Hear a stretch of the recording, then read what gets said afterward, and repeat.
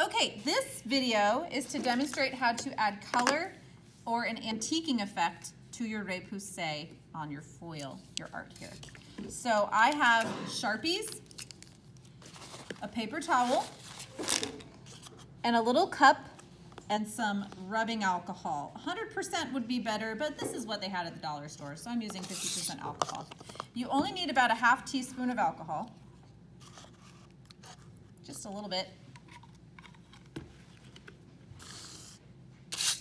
And the idea here is to only put enough color so that it's going to stick into the cracks and crevices to highlight the texture, the actual texture that you have created on your repoussé artwork.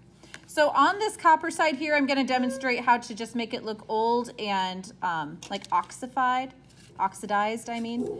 just using a black Sharpie. So let me zoom in here a little bit. In this process, I need to get my paper towel a little bit wet with the alcohol, not dripping, just damp, and have it ready to go. And I'm going to go a little bit at a time, because if I go too much and then try to wipe it off, it's going to dry on there. I need to try and wipe it while the Sharpie is still wet.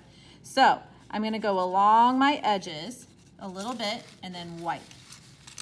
And it might wipe off some of my copper coating and show some of the silver underneath, but that's okay. And that's what it's doing, but I kind of like the look.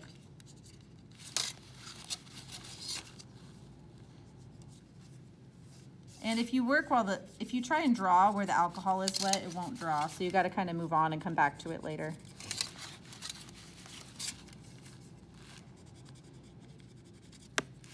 See, now I've got wet alcohol on my marker, so it doesn't want to work anymore. So I'm going to let that dry a little bit, and I'm going to show you the color side.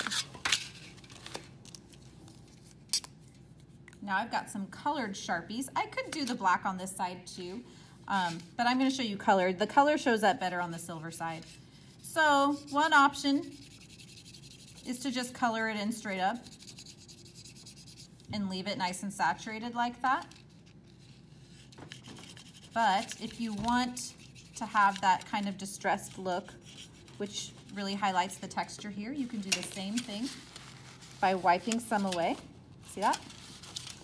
You can also blend colors really well doing that. So I could get a little bit of blue and blend it into my pink. And I can kind of mix colors this way and make like purples. So the blending works a lot better here on the silver side, and your colors show up stronger on the silver side too. And even if you let them dry on the silver side, you can still go back and kind of wipe some of it off.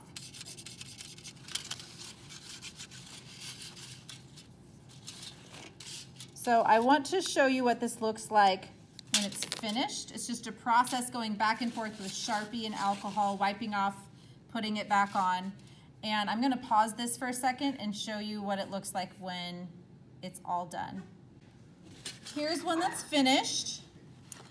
You can see that my flame is kind of blending from orange to yellow, and it's really highlighting the texture that I put on my cross and my crown of thorns. And then here on my red, I let it dry, and then I wiped off some of it with alcohol, with kind of like less alcohol on my rag, and it gives you kind of a scratchy effect. And then I'll show you the other side of this. You only have to do one side. I did two for the demo. Here is the distress, just using black, and it looks kind of old and antique-y. And you can see some of that silver showing through, just like what was happening in my example when it was kind of rubbing off and showing some of the silver. I could just go back and add some black back into there, and I end up with an effect like this. So that's how to use Sharpies and rubbing alcohol to achieve color or a distressed effect on your repoussé.